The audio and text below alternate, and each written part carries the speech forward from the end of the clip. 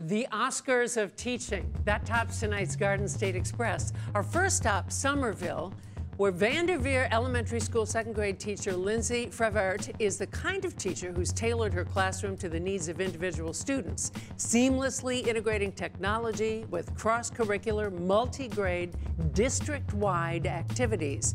She reads to the kids before school, organizes family literacy nights at a middle school variety show, coaches after-school soccer and softball, expanded the school's Strawberry Festival to the entire town, and took a class that started last year with only 67% reading below grade level to 95% at or above by year's end. And what does Miss Frevert get for her efforts? She's New Jersey's only winner of the prestigious Milken Educator Award. Her reward, $25,000 and the privilege of teaching.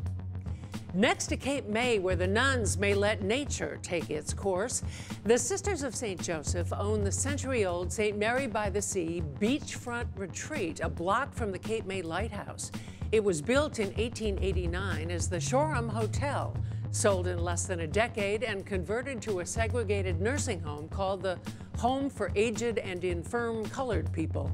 After another decade passed, the sisters snapped up the sprawling U-shaped 130-room porch-lined property for a cool $9,000 and have held on to it since, except for the World War II years when they leased it to the U.S. Army for $1 a year. The property's now assessed at just over $4 million. But instead of selling it, the nuns reportedly are considering raising it and returning the land to nature. Finally, Wayne, where Costco is accused of overtaxing for products employed when nature calls. The state tax law explicitly exempts toilet paper from sales tax. But Robert Arnold said Costco taxed him 7% sales tax on 2 different occasions for a big box-sized package of Charmin.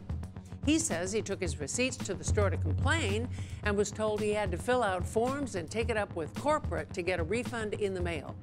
Arnold instead has filed a class action lawsuit accusing Costco of fraud, unjust enrichment, and negligence, claiming the business violated the New Jersey Consumer Protection Act, the Truth in Consumer Contract Warranty and Notice Act, and New Jersey common law. No response from Costco. And that's our Garden State Express for Thursday, October 20th. Something up in your town? Tip us off.